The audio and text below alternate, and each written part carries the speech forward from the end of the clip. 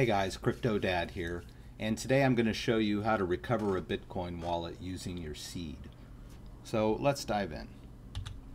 So in my previous videos I showed you how to download, verify, and install the Electrum Bitcoin wallet software so that you could manage Bitcoin wallets and Bitcoin transactions.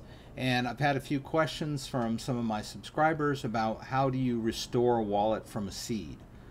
For whatever reason. Now you may have your software might have gotten corrupted, your maybe the file for your Electrum Bitcoin wallet got moved or deleted somehow, or maybe you reinstalled a new operating system on a clean hard drive, something of that nature, and you need to reinstall your software and get your wallets back.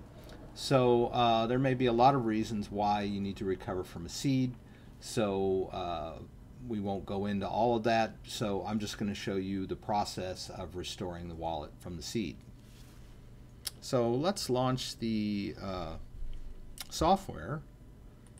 I'm going to launch the Electrum Bitcoin wallet software, and we'll take a look at our wallet. Okay, so we're going to log in with our password.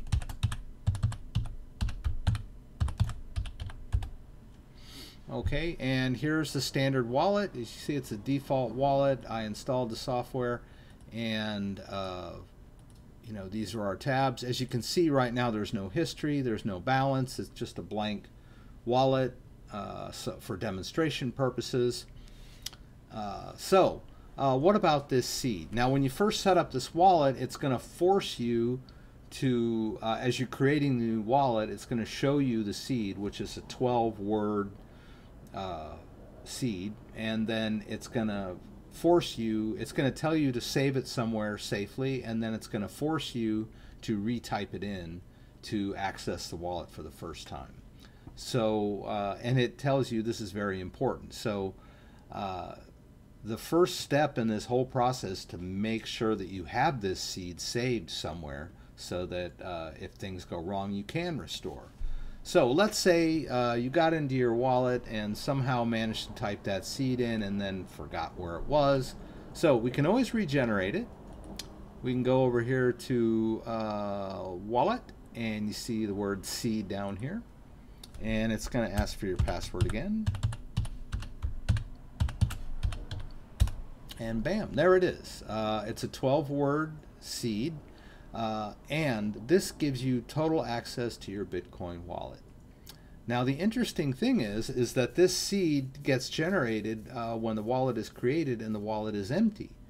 And so you think to yourself, well, if it's like a backup of my wallet, here, let me make this bigger for you guys. If this is a backup of my wallet, then and then I've added and subtracted bitcoins and then lost everything, isn't this just a backup of the wallet in its original state? No, it's not. It's a backup of the Bitcoin address. So if you've added bitcoin, subtracted bitcoin after the fact, you can still use this seed to gain access to the Bitcoin wallet, and all of your transactions that you created after you created the wallet will still be there, and your Bitcoin balance will still be there. Okay, so let's say we could copy this if you wanted to with a right click and just say launch Word or something and just paste it in there. All right, and then you've got your seed saved. Okay, that's pretty straightforward. Now, but it's not best practice to keep the seed on your computer because someone might have access to it. So a much better way is to write down your seed on a piece of paper. Now, I have this nice piece of paper over here, which I generated from the blockchain website. And I can show you how to do that. But as you can see, it's very nice, neat, and clean. And I've written down the entire seed for this wallet on a piece of paper. Now, this piece of paper should be kept in a very safe place. It's basically all of the bitcoins that are in your wallet. So it's just like money. So put it in a safe place and put it somewhere where you can get to it and you'll remember where it is.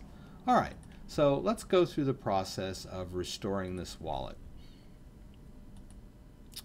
I'm going to uninstall it and pretend that we're installing it for the very first time. Alright, we'll run through the uninstall process here. Now let's say that you are doing this on purpose because you're moving it or you're putting it on a different computer. There's one little caveat here. We want to make sure that in your users folder, in your app data folder, in the roaming, there's an Electrum folder, and it's got all of your information in there. So if we want to do this clean, which I do, we want to get rid of this. And I can do that with confidence because I know I have that seed backed up. I actually had some other wallets in there too, but they were blank as well, so I'm not worried about losing anything. All right, so let's run through the installation again. Now you're going to want to go and download the latest version and verify it like we did in my previous videos. And you can see over here I have that seed saved. So if you are doing this on purpose and you just want to move your Bitcoin wallet, you might make it more convenient to do it this way. But the super secure way, of course, is to use your piece of paper. Whoops. Here, I'm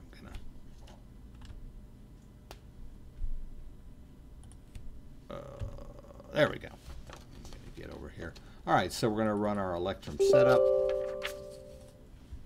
seemingly for the first time.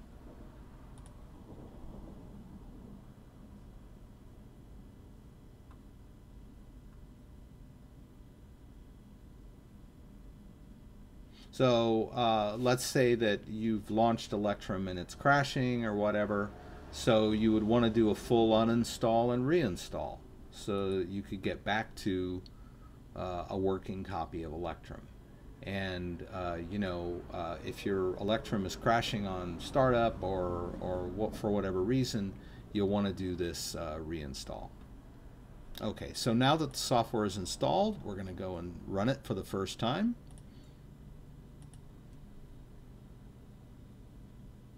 And during the initial process, it's going to go through that setup of a wallet.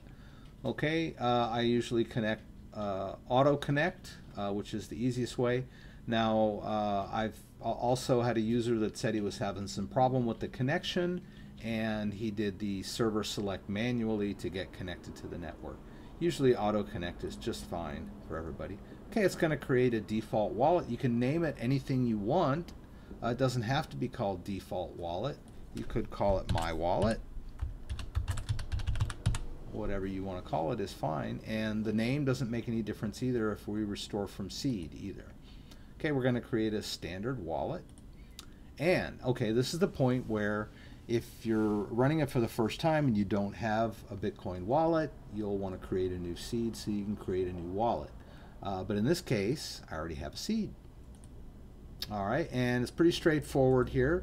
Now I can paste that in from my Word file, so we can go back over here and open this guy up and just do a straight old cut and paste.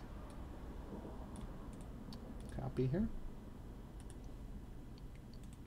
and paste that guy right in there. And of course, you know, if you're doing the super secure thing, you would just type this in with a space in between each word, and I believe it will auto move to the next line.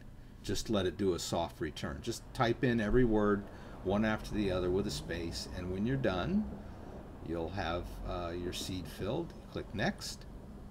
All right, now it's just going to want to create a brand new password for you. So you may have had a password before, but when you restore from seed, it's going to ask you to create a new password. You could use the same password that you had before, but don't freak out and say, oh my God, I don't even remember the password I used. That's what the seed is for.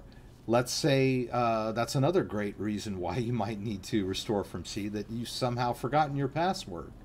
wrote it down and lost it, whatever, it's going to ask you to create a brand new password here. So, and of course, it has to be typed in twice.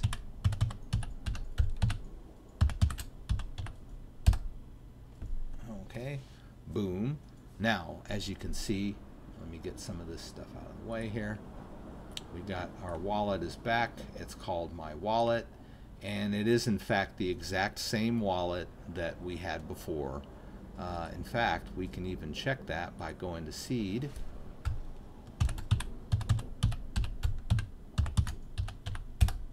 And you can see that the exact same seed is there. And had there been any bitcoins in here or any transactions, they would have populated and everything would have been great. Okay, so that's the long and short of it. I'm going to do some more videos on restoring seeds from, say, a blockchain wallet. So join me next time, and if you like my videos, give me a like. And if you want to be alerted whenever I post a new one, you can click subscribe. And thanks for joining me.